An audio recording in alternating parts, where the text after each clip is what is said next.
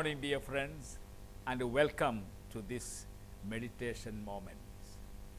May the Holy Spirit guide you into the truth of God's Word. Today, my meditation is based on a question based on Matthew chapter 16, verse 24. Who is a committed Christian? This particular verse, in this particular verse, Jesus told the disciples, if anyone would like to come after me and follow me, let him deny himself and deny everything else and everyone else and take up his cross and follow me. A true Christian is not a patch-up or a repaired material. According to 2 Corinthians chapter 5 verse 17, a genuine true Christian is a new product. As the scripture says, if anyone is in Jesus Christ, he is a new creation. All the old things have gone. Everything is new. As a new creation, he vacates the old residence and shifted into a new house. Now, Jesus Christ is the new house. The Lord wants to be your house. This change requires a total commitment, a commitment which will cost you your very life. It calls for a total surrender, which involves three things. And I would just like to mention these three things without giving much details of it. You can meditate on it. And I am sure the Holy Spirit will speak to you. Number one, to be a committed Christian, a person must die. Die to self. So a death is involved if you want to be a committed Christian and a follower of Jesus Christ. It also means denying yourself. To deny signifies put aside or put off or annihilate. Annihilate what? Annihilate yourself. And very often it is the self in each one of us that creates all kinds of unnecessary problems for us and for others as well.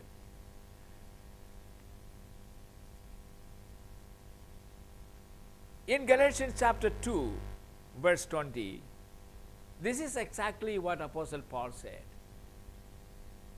where a death is involved. I am crucified with Christ. It's no longer I who live, but Christ lives in me.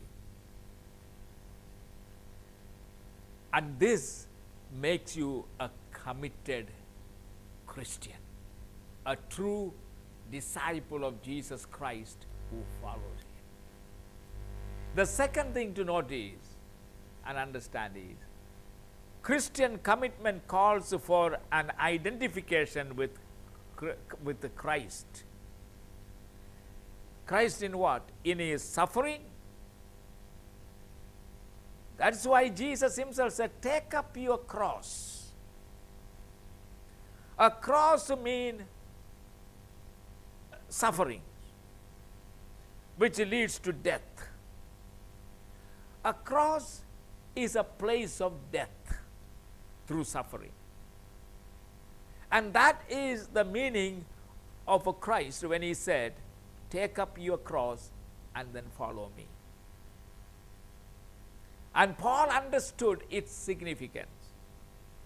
And so he gave his self to be crucified.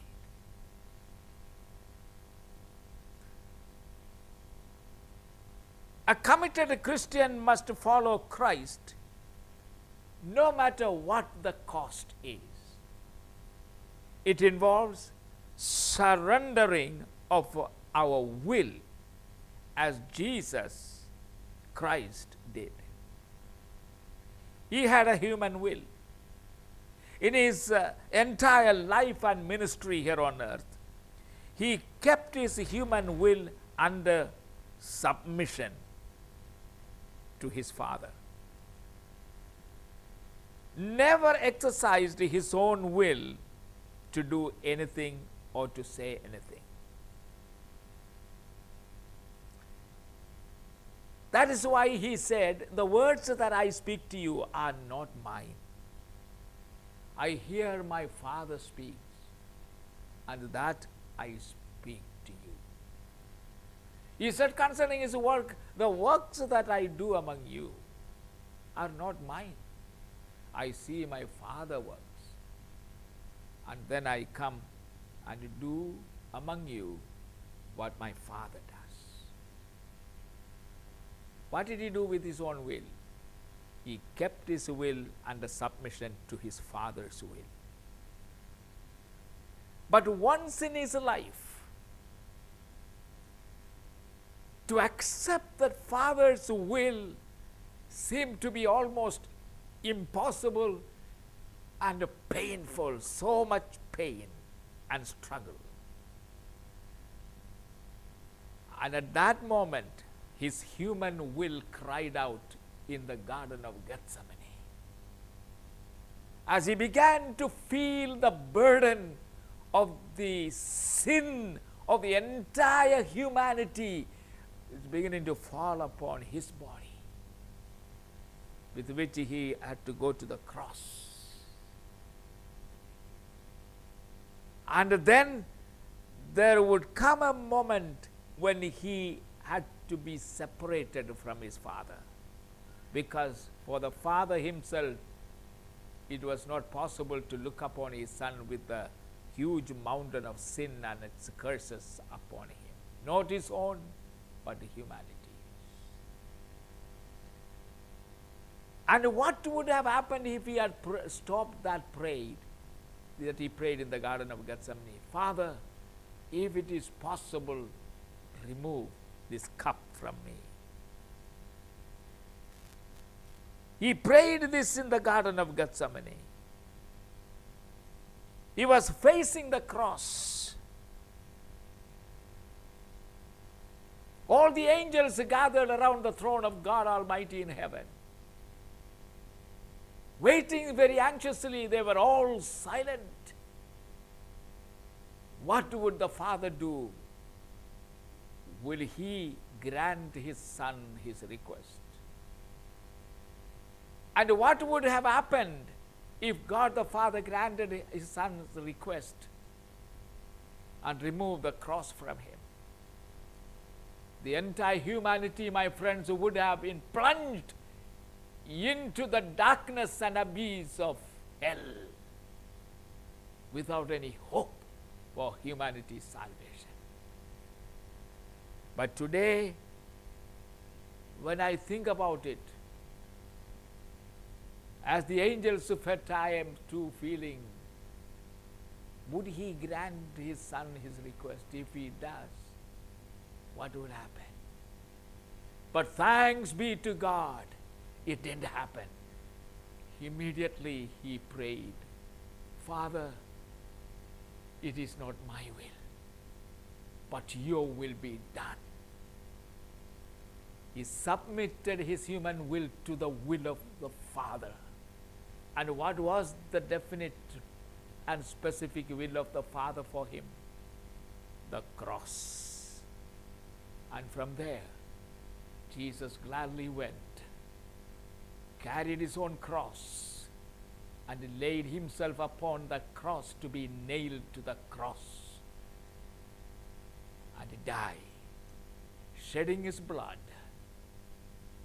and breaking his body, to provide you and me the way of salvation. And this, therefore, is the only way of salvation, my friends. There is no other way. Come to Christ, submit yourself to Him, and if you desire to be a follower and a disciple, this is exactly what you require to do. Submit your own will to the will of Jesus Christ for you. Let it cost you your life, but His name will be lifted up. And because Jesus was obedient to the Father's will, Father also has highly exalted Him after rising from the dead, and given Him a name that is above all other name. That is the name of Jesus. Every knee shall bow and every tongue will confess that Jesus Christ is Lord, to the glory of God. Hallelujah. And this day also is drawing near, when every knee shall bow before Jesus. He is alive to hear your prayer, ready to come to you and in you change you, make you a fruitful follower of Christ. For this, I pray that the grace of God will be granted to you, and you will enjoy the richness of His grace. Amen.